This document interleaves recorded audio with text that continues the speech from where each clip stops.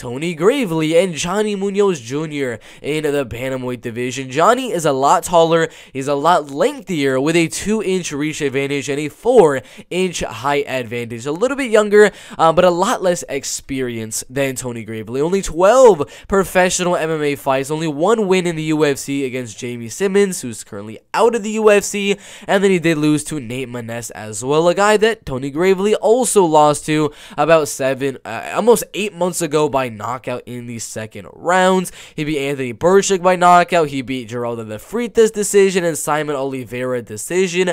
Did lose to Brett Johns. I mean, all the guys that Tony Gravely is losing to, legit, very legit guys. Brett Johns, Nate Munoz.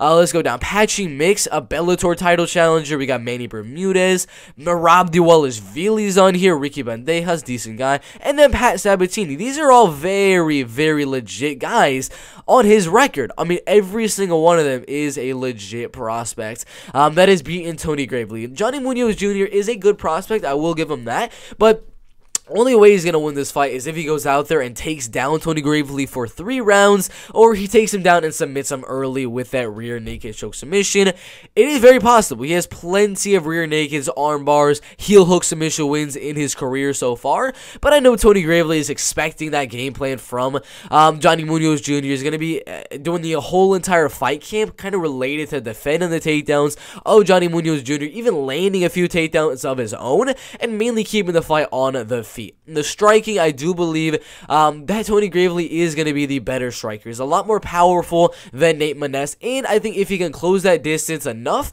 he can land enough shots to actually out-volume Johnny Munoz Jr. Not to mention, again, if he's able to defend the takedowns of Johnny Munoz Jr., he himself is a very good wrestler and grappler and could actually land a few takedowns on Johnny Munoz Jr. So I do think Tony Gravely is going to win the fight. I think he's going to keep it pretty even on the feet, just land a little bit more volume and land the harder shots. He's going to mix in a few takedowns here and there as well and edge out a unanimous decision right there. Betting odds for the fight as of right now, Tony Gravely is at -145. Odds to go to a decision, actually plus money at +110 right there. Junior inside distance, +270. Gravely inside distance, +170. And the Gravely decision is +265, where Junior decision is +345. Personally, I think it does go to a decision. I think Gravely, I mean, a lot of his wins recently are decision wins. Only that one knockout on Anthony Burchak, whereas Johnny Munoz Jr. has never been knocked out in his career, never been finished in his career, so I don't think that's going to happen. I think the fight goes all the way, Tony Gravely by a unanimous decision.